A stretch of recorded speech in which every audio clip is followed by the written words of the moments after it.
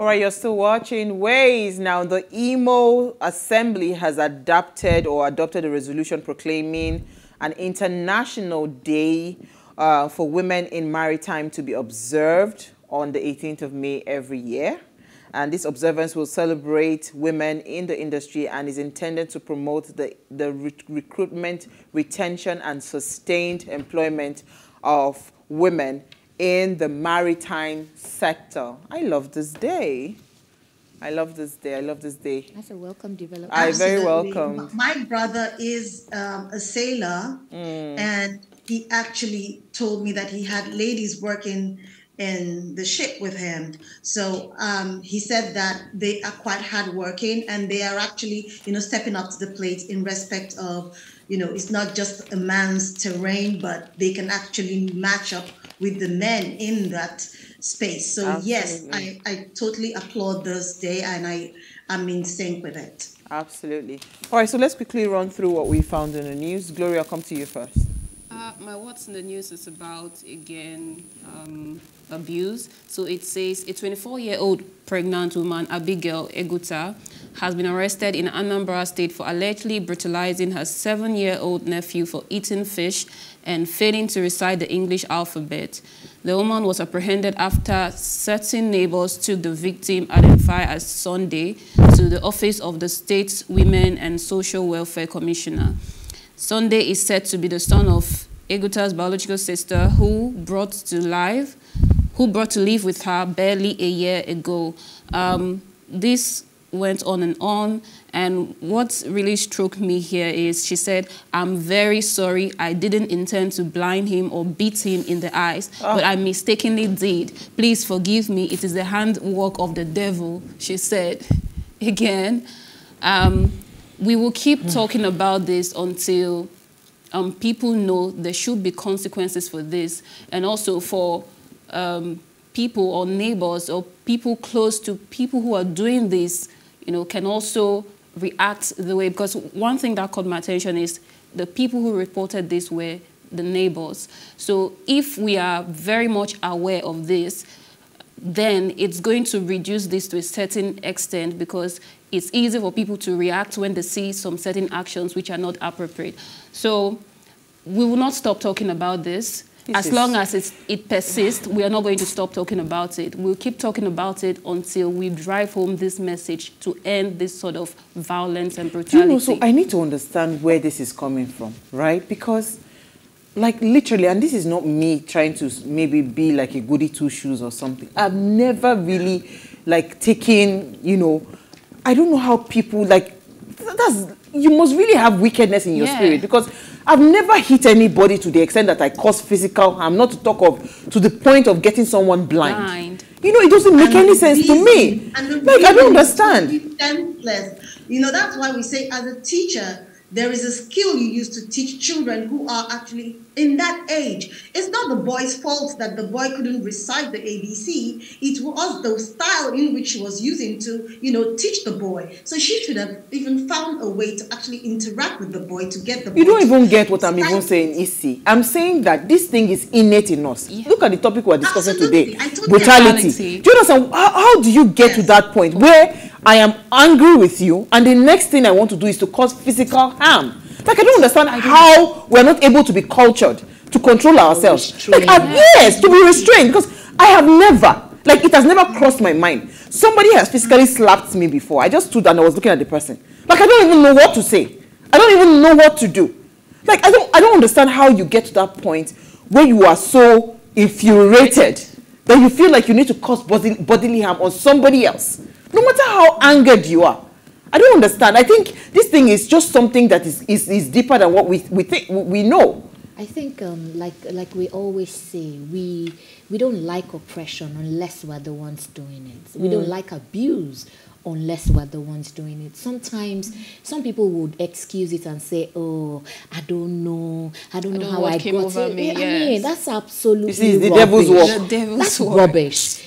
I mean, we have to get to a point where people need to be held accountable for their actions. So I really want to find out, are there cases where things like this, you find people being persecuted and are in prison. Because most of the times we see this on the news and it ends there. We don't know what happens afterwards. Or maybe because we're not following up, but I'm really curious. I am very sure that some people have gone to jail because of these things. I can bet you. That's if you have a judge that understands what they're doing. There's a young girl I saw on social media. She was celebrating. This was someone that was termed a witch. She's now in the US, I think. She was celebrating her parents that came to rescue her from the hands of all those people accusing her to be a witch and all that. I remember I saw it in passing, you know, in the course of last week, you know, on social media, because they had already labeled this girl a witch. You know, all the brutality that comes with it. Yola, let's take your story and come to you, Isi.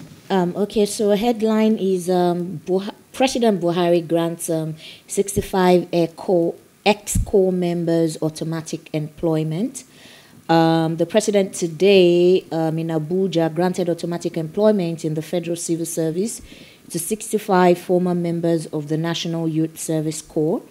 In addition to this employment, the president also awarded them scholarships to pursue their education up to doctorate degree level at any university of their choice within the country. Furthermore, he announced the cash prize of 250,000 for each of the top award winners and 200,000 for other award recipients, including the physically challenged ex-corps members under the NYSC Hope Alive program. 65. It is well. Isi, please, let's move on. My story is, it's kind of a mixed feeling for me. It has its pros and it has its cons. So I'm going to take the headline, and it says, Conjoin Nigerian twins undergo separation surgery in Saudi Arabia. These twins' names are Husseina and Hassana, basically.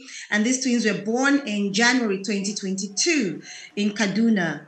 And they were joined at the abdomen, the pelvis, the liver, the intestine, urinary and reproductive systems, and finally the pelvic bone area. So you can see that the surgery is going on basically, and it is going to be a long one of about 14 hours or so.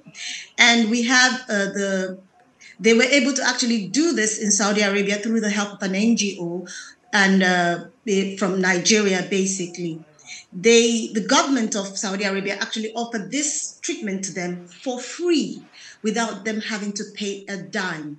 They were actually airlifted with their parents last December, I think, basically. Now, this was disclosed by the presidential spokesperson, Garba Shehu.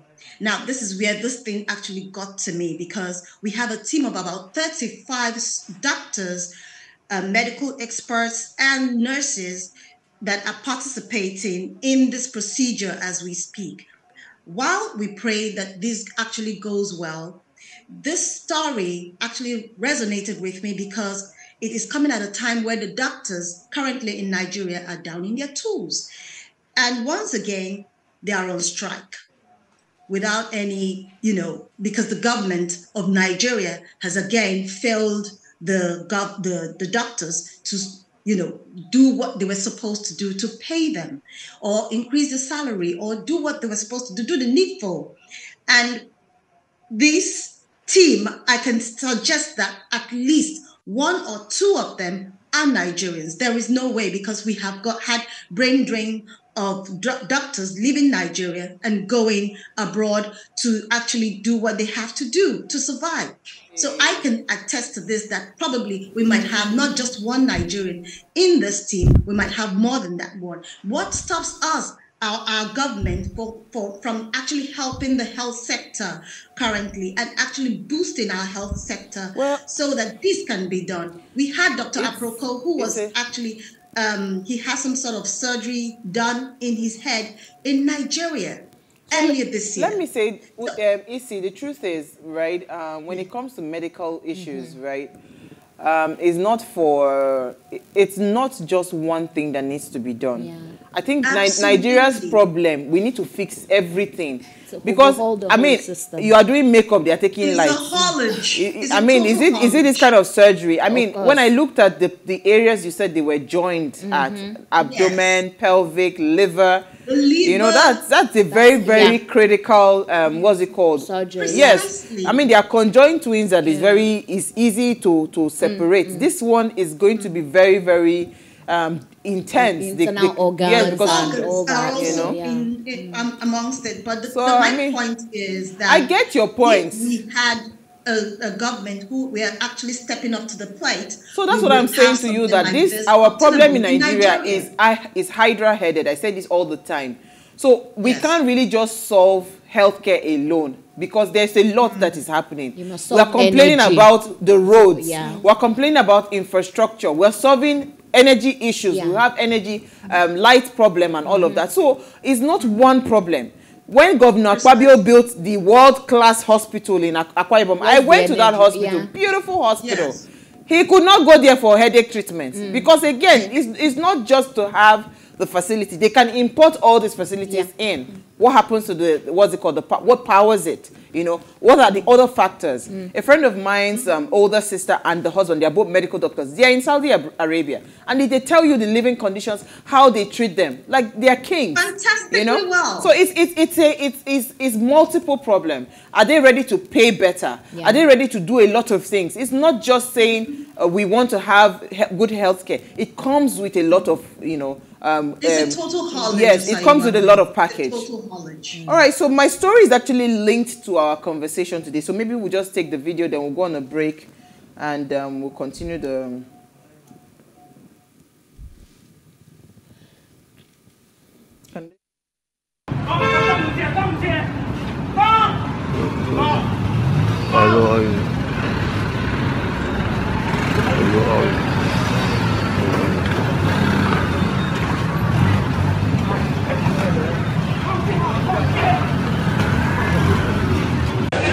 How you doing?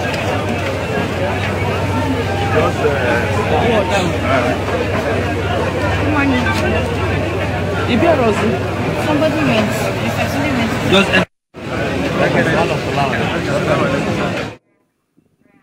So from that video, you see that on one hand, rather, some police people were brutalizing a young man. So the second video is actually my story. So the police inspector, I think the command, Lagos State Command, has gone in search for those officers that did that. So we'll go on a break. When we come back from the break, we'll have our conversation for today. Stay with us.